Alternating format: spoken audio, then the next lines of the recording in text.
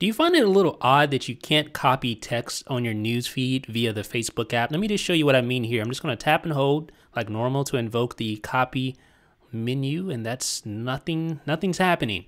But you can see I can copy comments and things like that, but I just can't do so with the newsfeed.